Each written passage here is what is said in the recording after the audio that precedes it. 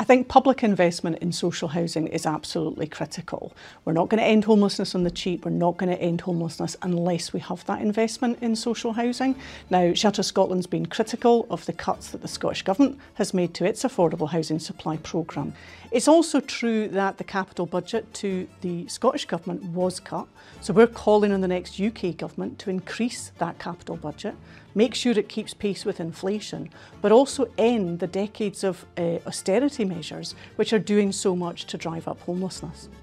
The benefit system should be a vital safety net, and it's not proving to be that at the moment. There's key changes that could be made, so we would like to see LHA unfrozen so that it keeps pace with housing costs. Shelter Scotland would also like to see an end to the bedroom tax, an end to the benefit cap, and also removing the two-child limit, the so-called rape clause.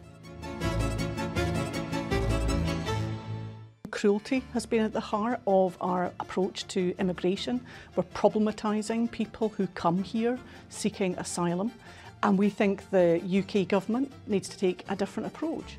The immigration situation that we've got, that's not what has caused or driven Scotland's housing emergency. Scotland's housing emergency is about policies like not investing enough in social housing, and it's about austerity.